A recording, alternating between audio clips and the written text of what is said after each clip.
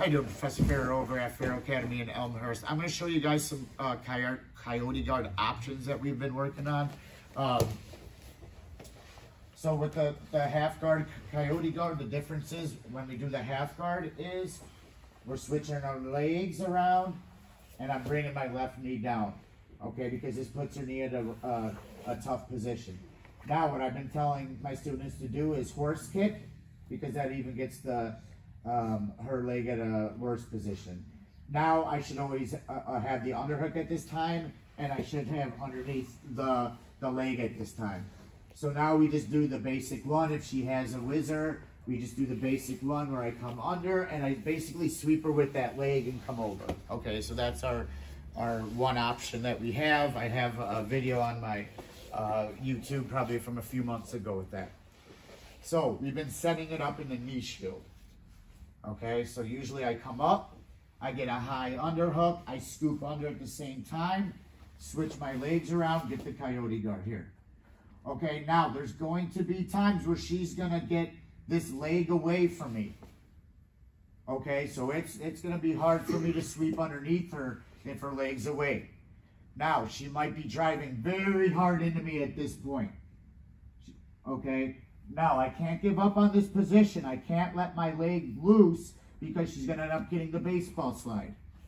Okay, so I got to keep this ankle leash trapped, this leg trapped. Now, what I'm going to do, especially if she's driving into me, it's going to be a little easier for me to come up. So I get up on my elbow and I get my right leg out at this point.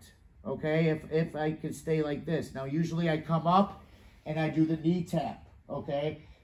Or I could take out her post, but she is still staying strong into me. So she is really driving me back down. I still have that leg locked. So as I come back down, she's going to push back into me. I take that momentum and I just scoop again and I come right into the counter again for the sweep. Okay, so it's the first sweep. We're just countering it to a counter. All right, we'll do one more. Huh? So we got the knee shield. We want to protect the outside. If I keep my arm out here, she can start crushing the knee down. Okay, if I'm here, I got more of a frame. Kick, get high up, come in. I try to sweep her, she whizzes, she's putting it a lot of pressure on, takes her leg out, or even if I have to reach, this isn't good. Okay, so I might come up, use my head to come up here, take this leg out, but I still have the hook in. And again, I try to do the knee tap. It doesn't work. She's putting a lot of pressure on me. I'm just going to dive back underneath, and look, I still have that Coyote hook. And I come right under, side control, knee on belly, control the hips, okay? So